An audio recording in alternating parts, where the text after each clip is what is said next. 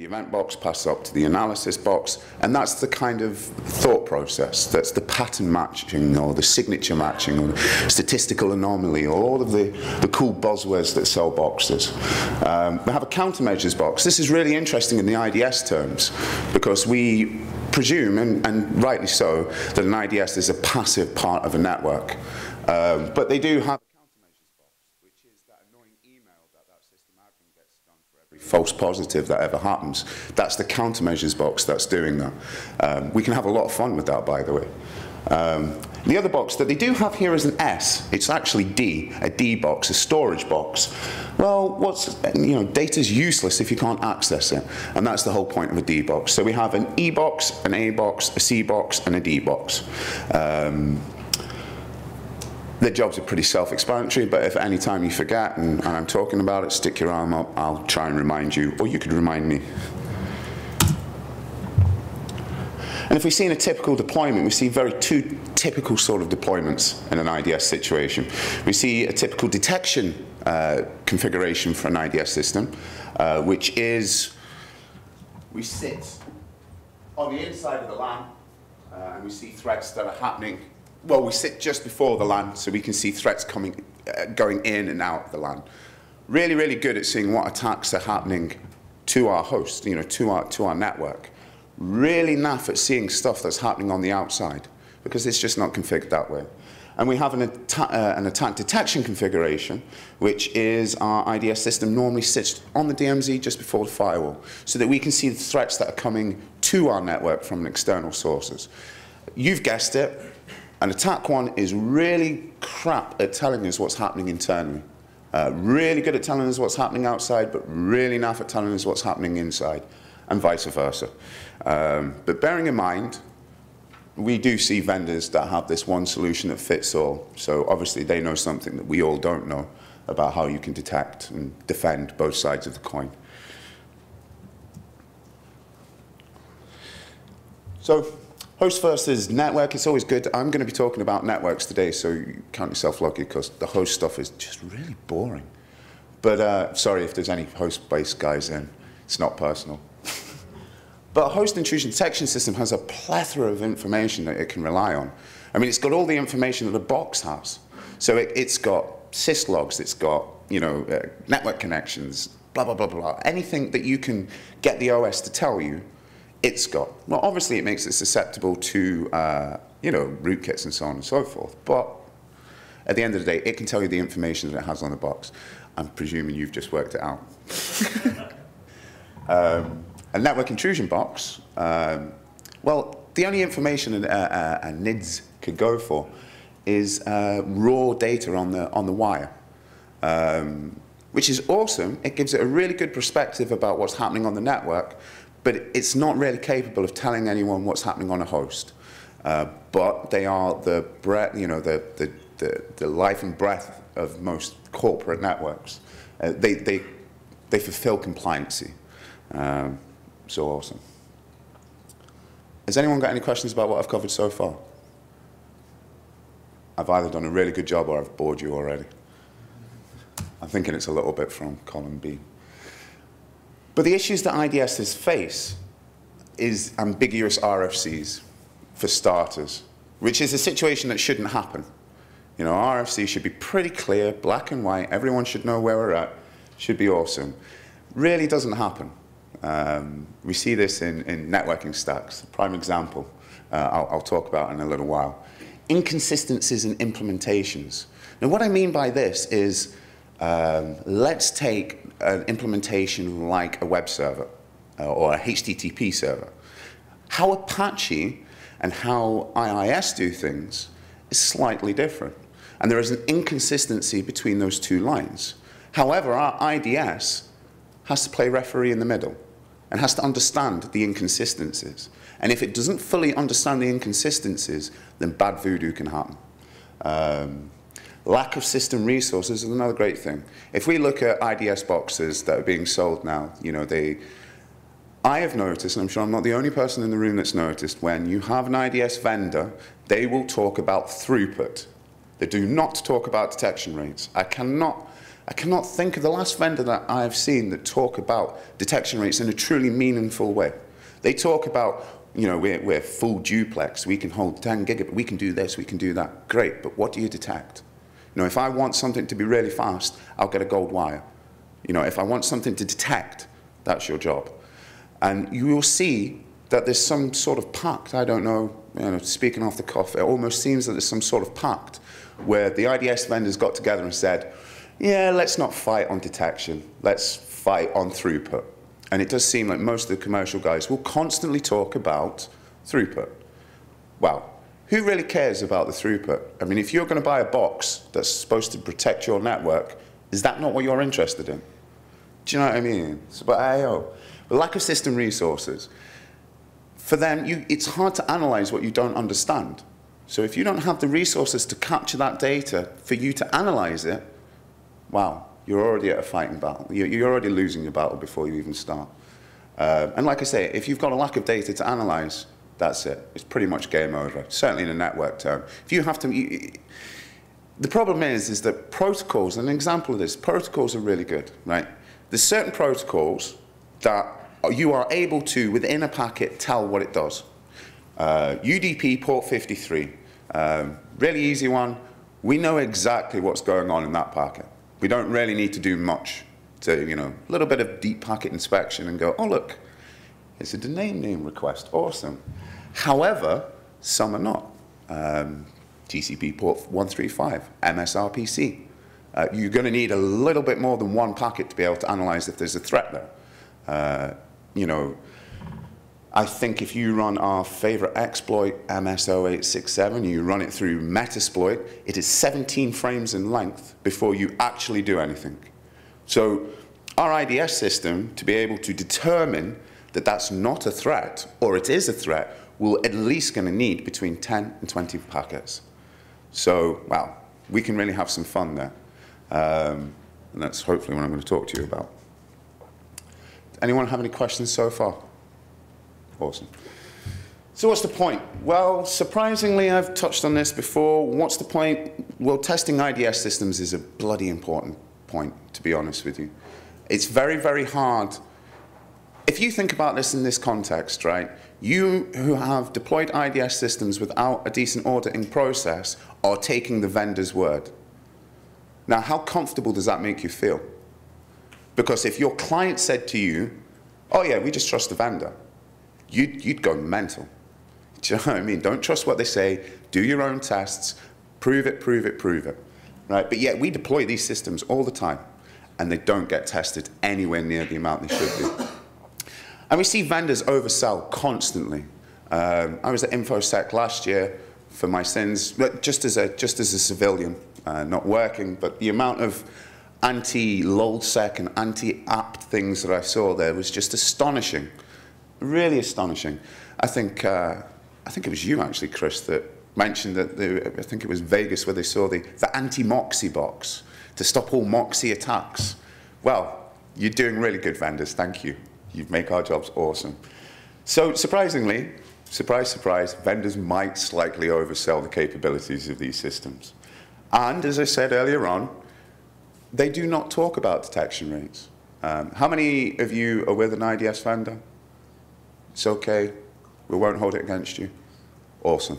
How many of you have had to deal with an IDS vendor in the past 12 months? How much fun was it? Did you get any straight answers? Yeah. So that's not to say they're bad guys, okay? You should buy them a beer, because shit's about to get bad. But detection rates, they never talk about it. But this is something that you need to look at. You know, we have done some tests with some of our software. NSS uses some of our software for some of their tests. Generally, we look at standard IDS deployments, maybe 5 or 10 of the top ones. We've run 300 known backdoor codes through there and have a detection rate of 30. Okay? Oh no, it gets worse. So if we're liberal, it's got a detection rate of 30. This is the top box. 15 of those are misdiagnosis. Okay? That's, yeah, we thought it was hinky and we think it's this. Yeah, we pay you to be pretty much know what you're doing. So if we are really nasty to them, they have a detection rate of about 5%. They have a detection rate, if we're being really nice, about 10%. Now this is where it really, really, really gets annoying. So NSS invite the guys back, they stick one of their engineers with a box, they tune it up, and the detection rates go up to 98%. These boxes can do a job. However, when they ship them out to you, they have very liberal policies because it's all about throughput. Because we don't detect lots of things, because that slows the network down. That being said, that's why it's important to do some auditing on it. You know, blink your lights tell you it's on, but it does not tell you it's effective in any way, shape, or form. I've got some interesting stories that maybe I can talk about at a pod level, maybe not up on here, but you find a lot of device owners are not too sure about the quirks of their boxes, and it's those little quirks that can be quite dangerous, to say the least. There is a box that I've heard of that will not inspect new network devices unless it's been scanned by the device. So if we put this into context, that's the burglar knocking on your front door and saying, I'm going to break in through that window. Could you please keep an eye on it? Awesome. Well done, guys. And I know an owner that didn't know they had to scan a box before it would start protecting that. That's really worrying. I can't tell you who the box owner was, but if I told you who it was, you'd be quite worried as well. Not cool. Really not cool. And we see this quite a lot. And the reason is that when we see, even the simple evasions still work now. And I do want to touch on this before I talk about reassembly. This is a rule in snort. Has anyone ever seen this rule in snort before? Do you know this is the 3rd revision? Okay. Why would you have a rule that looks like that? Go on, stick your hand up, someone. Chris. You've got it. This is the 3rd revision. So what this does is this looks for traffic that has all these A's in it. And it goes, shellcode. Okay, awesome. So 3 revisions, what did they do? Start with 4. Thought, oh, got too many false positives. Let's rewrite that rule again. Let's go for 8. Oh no, still too many false positives. Let's go for a couple more. There is now another rule in snort. This is awesome. That's all C's. That's on its 2nd revision, and it's about 4 short. Now, you would think, if this is the game that we're playing, B would be the next logical step. But no, you guys only write buffer overflows with A's, or C's, if you're feeling adventurous. That's it. Right? Woohoo! Well done, lads. You really rock the boat. So I did some tests recently with our favorite exploit, soon to be replaced, but MS0867 against snort. Did some tricks with it, and it misdiagnosed MS0867 as its, as its granddad MS0604. And I managed to get it to evade without a problem. But for some reason, this rule triggered off, because obviously the POC must have had some A's in it. Well, they did have some A's in it. But what we did for shits and giggles is, if you really don't like your system administrator and they're running a snort box, my suggestion is you stick that on a fake parameter at the end of every URL request. It's not going to be long before that gets turned off. We could call that a DOS, I think. And you know that D box, that's going to start to be filled up with all of those alerts as well. But yeah, you can stick that. The interesting thing is, if you really want to be a pain in the arse, stick that in your signature. Every email, oh, you didn't get my email. Sorry. My bad. But this is what we're dealing with. No word of a lie. This is the complex nature of the rule writers that we deal with. The rules in IDS systems, I'm not even on reassembly yet. This is strict pattern matching signatures. Boom. Really, that's the best that we can do for detecting shellcodes. I mean, we may as well pack up and go home. And bearing in mind as well, most commercial vendors will import snort rules. Because why would you write your own rules if someone else is going to give them to you for free? So yeah, do expect a variation of that in your commercial box. I imagine you've turned it off, because we can all see how that's going to false positive. But But there is other things that make IDS's jobs hard. And some simple evasion techniques that very, very loosely connect to kind of reassembly sort of attacks are stuff like HTTP compression. So HTTP compression, awesome. We can use things like chunked. Does everyone know what I mean by HTTP chunked? It's a transfer encoding in HTTP. It's a very good way of delivering stream media over HTTP, put it that way. But you can do some freaky stuff with it. So what we could do is we can gzip our payload, our HTTP payload, and then send it in chunks to the IDS system. But the problem is with this is there's no, normally when we send data in this way, we normally tell the end point, this is where it stops, this is where it ends, bump. It doesn't really work that way. It has to, you can kind of uncompress on the fly, you can de-chunk on the fly. So, but an IDS system, a passive observer with network traffic, now has a look at a HTTP connection that has compression that's happening in bits, in little chunks. And that wonderful box that stops, you know, lowsec and apt and all of those wonderful things, this box is supposed to save you from that. Now, take the IDS out of it, that's still an interesting problem for you to have to solve as a network person. How do you, wow, if I want to see what's happening in those packets, I have 3 different things that I have to think about right now. I have to understand about the protocol, I have to understand about compression, and I have to understand about chunked. So needless to say, surprise, surprise, HTTP compressions work very, very well against IDS. You know, there is IDS stuff that does defeat it, but what you're going to see in a medium place is you are going to see variations of these attacks be successful because your IDS is only as good as the data it's analyzing. And the people analyzing the data and writing the rules as well. If they don't see an attack, they'll not be able to fix it. But the horrible truth is, bearing in mind, we talk about speed, throughput. Most IDS vendors, from our experience, will normally only inspect the first 300 bytes of a payload. Nice. Because obviously, everything you know that I'm going to do, you're going to know in the first 300 bytes. We could use some crazy HTTP self-referencing tricks to stick in 300 byte directory name that just gets referenced out before it even gets to the endpoint. But there we go. Here's some junk data for the IDS to deal with. So there's lots of tricks and pieces you can do here. Really nice. And inherently, IDSs are really fail open because generally they are a passive aspect of a network. IPSs are a different story. And they sometimes are fail closed, but who wants to be the vendor talking about throughput that brought down the RBS because of some network error? People don't want to do, companies just don't want to get into that game. So they still tend to fail open. That's exactly the opposite of what we were looking for. Really?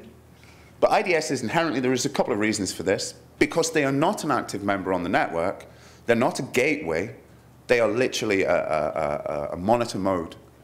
When they fall over, no one knows. You know, it's almost Zen. You know, if the RF mon falls over, who's there to hear it? It's pretty much the case with these guys. And like I say, no one wants to be the vendor that takes a network down as well. But attacking IDSs, the process of taking unordered sequence of packets and reconstructing them is reassembly. Ta-da! We can all go now, job done. Only kidding. This is only one technique that can be used. There's lots of different techniques. And when we talk about reassembly, we're really talking about let's make our stream of data reasonably complex and make the IDS work for its living. Surprise, surprise, when they work for the living, things get a little bit hinky. They are devices that do very, very well. But it's in this aspect of testing them that we're able to assess and redeploy and tighten up. That's the most important thing. So Snort's a great example. It does some form of reassembly. I think that's me being quite polite. We've had a great lot of fun with it. I know that the new version seems to be quite cool, to be honest with you.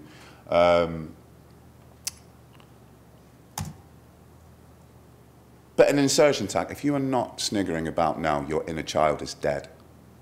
Okay?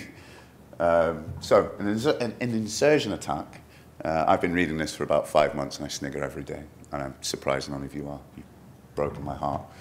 But the idea is to trick an IDS into reading packets that we know our endpoint won't. Okay.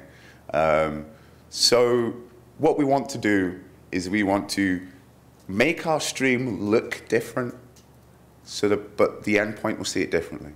And I'll show you how we talk about this. But there's two aspects to this as well. Firstly, I can camouflage what I'm saying. If you have to see more of a message than the endpoint's going to see, I can trick you, pure and simple. And secondly, I can really screw around with the reassembly process because I'm going to mess about with the IDS's internal sequencing numbers. And it's going to find a real hard problem reassembling stuff when it has no kind of grasp about where it is anymore. It's kind of lost the part of the communication.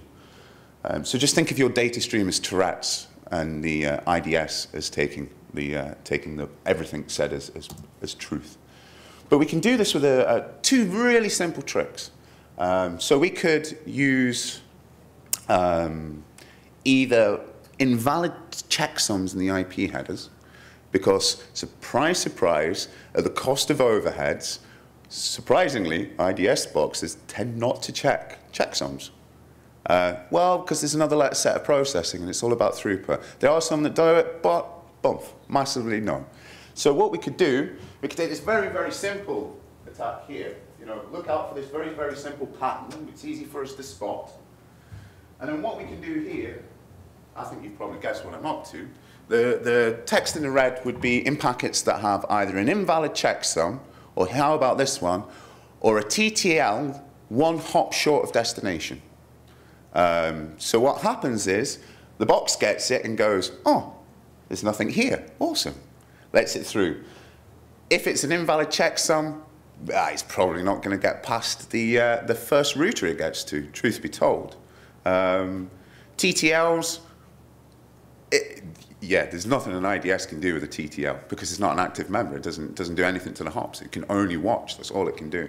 So it has no aspect on it. But what happens is those packets get dropped. They're fraudulent anyway. They're not real. And the true message comes out in the white. And that's just one example. It's quite a famous example, truth be told. Evasions. It's great to be in an evasion talk talking about evasions. But evasions are, if insertions are making a box see something, then evasions are making a box not see something. By far, a lot more dangerous. If you are susceptible to an invasion attack, then you are flying blind. You see that E box that I was talking about earlier on? That's not passing any data up anymore. That's it, done. They may as well pack up and go home. You can miss whole streams. And we effectively are attacking the accuracy of our IDS box. And as I say, whole streams can go by unchecked. Really, really not cool. There's very few of them out there. There is one that I wanted to mention. Highly unlikely for you to see it. Great practice of academia thinking. If you find yourself in a situation where your IDS has a hinky MTU value that happens to be slightly smaller than your endpoint, you are guaranteed a win here. Okay? It's highly unlikely, but we still see mixed networks, so it is possible. So if your IDS has a smaller MTU value than your endpoint, we're just going to stick a do not fragment flag on all our packets, because you're not going to get that through your MTU. Thank you very much. Let's go home. It's done. You can't pass it into processing. You can't buffer it in. Highly unlikely that you're going to see an IDS with an MTU value of less than 1,500. I would be bloody shocked. But it does happen. It has been seen. It has been documented. These things, if you see this on one of your devices that has a hinky MTU value, you really want to call the vendor up, because this is old school. I mean, you shouldn't be falling for that. But you can see how this works. But the most important one is transmission control box in my presumption. Now, does everyone know what I sort of mean by a transmission control block? This is kind of like a data structure that's used in TCP/IP to order the sequence of data. Now, data generally is sent in a sequence manner anyway, even though it's not supposed to be. The protocol is designed to be able to handle it. And a lot of IDSs used to anyway, not do any form of sequencing, because you don't normally see unordered sequencing, certainly locally anyway. But a transmission control block is a structure that's used to organize what's going on, keep a tail of what's going on. And it's an important factor. The TCB issue, well, how does an IDS reassemble data? The same way as the endpoint will. You know, it needs to take a TCB, it needs to look at the sequencing number, and it needs to reassemble that data structure. So TCB is really, really important, and it gives them a couple of issues here. When do you start a TCB for a connection? Because whatever decision you make as an attacker, I'm going to make you pay for it. One's going to be less, one's going to be more. And that's the gray area in the middle is where we win or lose. So this is the issue. When do we start it? There's two ways that we can start it. We can wait for every three-way handshake and go, ha-ha, there's a connection, because that's normally how an endpoint sets up. That's normally how connections set up their sequencing, during three-way handshake bump. This is awesome for me, because miss that three-way handshake, and our whole communication won't be able to be sequenced because you don't have a TCP bot for it anymore. Bump. It's just data on the wire. It's just noise. The IDS does not have the correct information to reassemble that data. And we call that desynchronized. It's desynchronized from the stream. Really bad voodoo. This happens, definitely pack up stuff. It's time to go home. If this happens to your IDS, not cool. We can take it from the traffic. Well, that's awesome, because that gives us the ability to resynchronize if we get desynchronized quite easily. However, both give us two options, because we do it on three-way handshake. If I can make the three-way handshake in some way, either DOS your card or do something to make sure that your network is not, your IDS block is not paying attention and misses that three-way handshake, you've been evaded. If not, and you're going to do it on the traffic, well, I'll tell you what I'm going to do. I'm going to set up lots of spurious connection data so that you start setting up lots of TCB blocks, and let's see how much system resources you've got. Let's see how long you hold on to that TCB before you drop it. Because from there on inwards, I can start to gauge what your mindset is, or what your configuration is. But we could, if you take it from data only, then you lead yourself up to having lots and lots and lots of TCBs open and having no idea what's going on. Not cool. And really, I'm trying to keep it quick because I know I'm supposed to be finishing soon, but reassembly attacks, when we look at them, are generally making your stream look like two different things, giving it ambiguity, which we all know in a networking level is really not cool. In computing terms, abstraction is not awesome. We shouldn't, whenever we make a computer make a decision that is not based on ones and zeros, it gets kind of bad from there on inwards. There are a fine line between interpretation. And the reason that I pull this up is I mentioned earlier on, I just want to check something. Let me, yeah, it's okay. I'll touch on it in a second. Right, it is about having two different streams in the same stream, okay? And remember earlier on that I talked about inconsistencies in implementations. This is going to play out in a little bit, okay? So, what we try and do is a data stream that has a different interpretation depending on the endpoint that you're at. That's really the best point. So I can make a data stream look like one thing for a Windows system and make it look like something else for a Unix system. Very, very easily. Because there is inconsistencies in how they've implemented the RFCs. But we see this all the time. Overlapping fragments are a prime example of this. And it can happen everywhere, in TCP, IP, and, you know, so on and so forth. And an example of this is Windows. I was once told that an IDS system has to be like a web server. I said, no, an IDS system has to be like every web server. Because the problem is that Apache on a Windows system and Apache on a Linux system, how they handle character case is completely different. And that's one implementation just on two different boxes. You know, that's it. So when we look at how overlapping fragments work. What I mean by this is we send a lot of fragments with their byte offsets that cross over.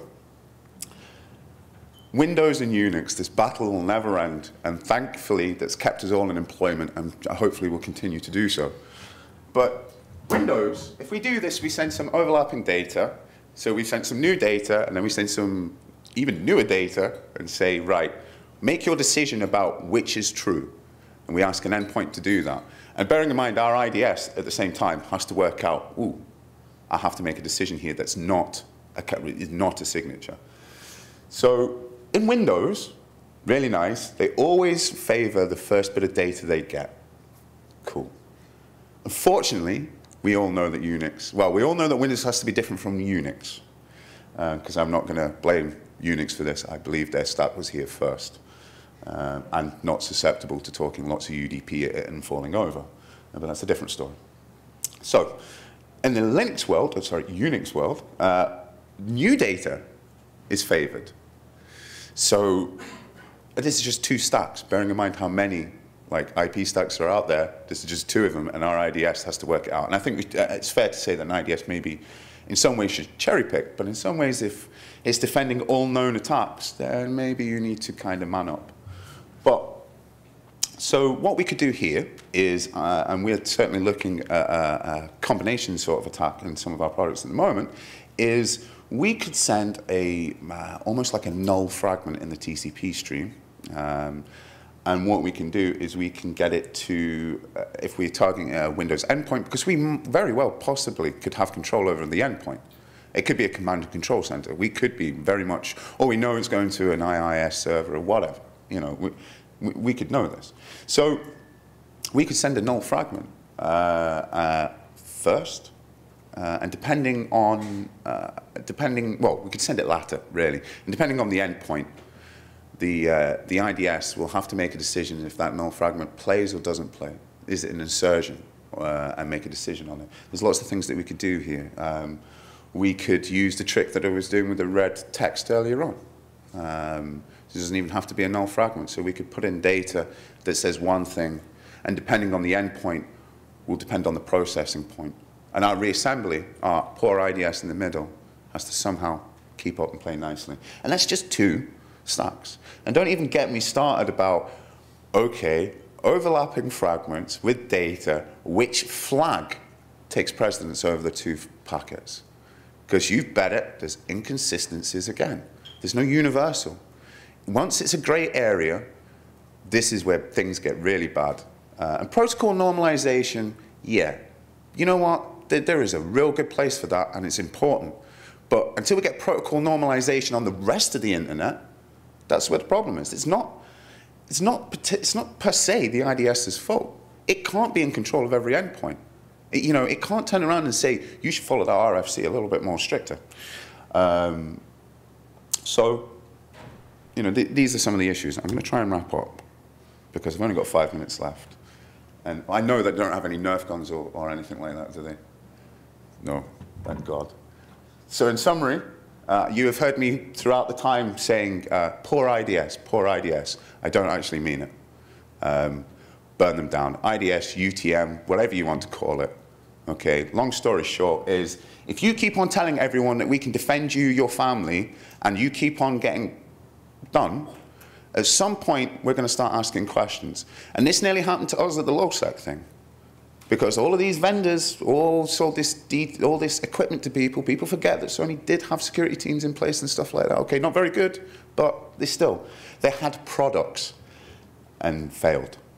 And at some point, if this keeps on happening, we're going to have to answer some pretty heavy questions. So please, please, please, please, if you're a vendor, I think most people would respect you to start talking about the challenges that your boxes face and how it goes against it. As I said earlier on, it does not, this is the issue. When you say that an IDS has to be like a web server, no. Remember, it has to be like every web server, like every DNS server, like every email server. You cannot get one box to do it all. And you should maybe look at segmentation if you're using IDSs and saying, you know what, I want an IDS box that just looks after email. I'm going to turn everything else off, everything. All it's going to do is packet inspect email. That's it. You can't analyze what you don't know. And that's why evasion techniques work. And deep packet inspection, really? I mean, is this is really a coin? I mean, wow, you look in a packet and it tells you something. I actually thought that was the whole point of packets, but hey-ho. So if you get someone who's throwing the whole deep packet inspection at you, maybe call them on it. You know, you might get your ass handed to you 10 times out of 100, but I imagine that someone's using that term, they're not. Because really, deep packet inspection is packet inspection. You know, how can you get any deeper than I had to look at the packet? This is that lovely time where you are asked to give me questions. You don't feel like you have to. I have lots of interesting material that I find interesting. Will probably deal with your sedative requirements if you're having jet lag or problem sleeping or anything like that. I have a couple of awesome books that the PDFs are available. But please, if you do have any questions, you can get me at finix@finix.co.uk.